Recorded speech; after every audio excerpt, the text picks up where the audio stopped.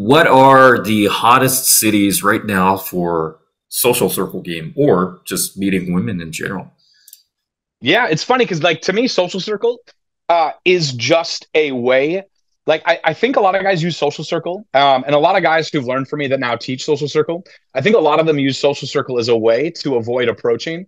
I think a lot of them use social circle as a way to connecting with lots of men, rather than actually and to kind of avoid cold approach.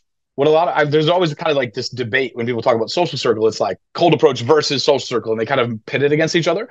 I cold approach to build my social circle, and I use social circle as just kind of this meta frame for life. I really don't think that there's a versus kind of situation in terms of the cities.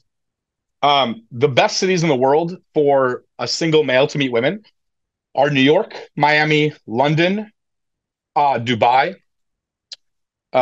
New York, Miami, London, Dubai. Um, that's those are pretty much the only cities I would actually live in. They're the only cities I really would live in. Then you have the secondary cities, which are LA, Scottsdale, Dallas, Atlanta. Those are the next group of cities that I would live in. So I take guys who, let's have a doctor client who can make a much higher income in Dallas or Atlanta or Scottsdale. You can absolutely crush it and do very well with women in one of those cities. But I'd only recommend those cities if your business, if your work life puts you in one of those cities. If I lived in Europe, the only city I would live in is London. Now, let's say you are an e-commerce entrepreneur and you want to do the Eastern Europe strategy. I have a lot of clients in Poland, Warsaw. I have a handful in Romania. There's a few places like that. The places I don't recommend are the Colombias, the Thailands.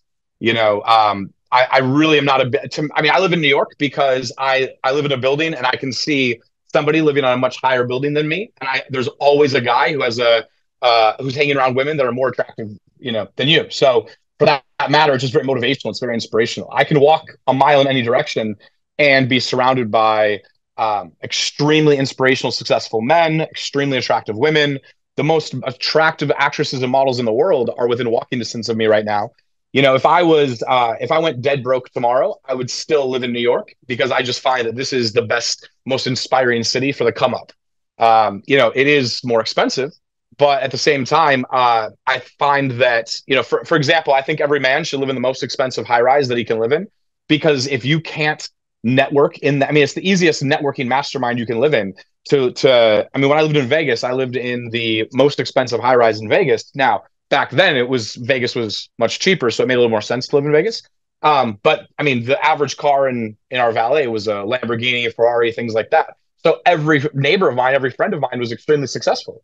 So you get to learn from the people in your building, you get to actually connect with them. Whereas if let's say you're making, 3 to 10 grand a month with your e-commerce business or off Amazon or whatever, and you move to Colombia or Thailand or any of these places, you're going to get very average women, and there's never really any push to try to increase your life or try to push a little bit further because you're much more comfortable. To me, those are places you go when you're much older and you're just very much more settled and established. Other than that, again, Dubai is much more affordable than people realize. If I was 10 years younger, I would either live in Miami or Dubai. I love New York. I'm in Miami, every month. I'm in London often. To me, these are the cities to be in. And then also, I actually highly recommend the sleeper cities. The sleeper cities for me are DC and San Francisco. Those are two cities that you have incredibly beautiful women, access to incredibly intelligent men, great business opportunities, but there's no nightlife. So you have to meet these women in different ways. But any city that's as high end of a city as that, you can do very well. So again, it's New York, it's London, it's Dubai, Miami. I would only live in those cities. But then there's Dallas, Atlanta, Scottsdale, which are phenomenal. LA is great if you're 45 and rich and married. Other than that, there's no reason to live in LA. Vegas is great, but all the women are much older. There's a lot of plastic surgery. It's very corporate. I used to live in a penthouse in Vegas. Shaq was my next door neighbor, and I lived there for 5 grand a month. Now Vegas is, with all the sports teams coming to Vegas, Vegas is much more of a normal city. So for me, I don't even put Vegas on the list. Scottsdale, if you're going to do Vegas, you might as well do LA or Scottsdale, in my opinion. Scottsdale is a very underrated city. Scottsdale is incredible.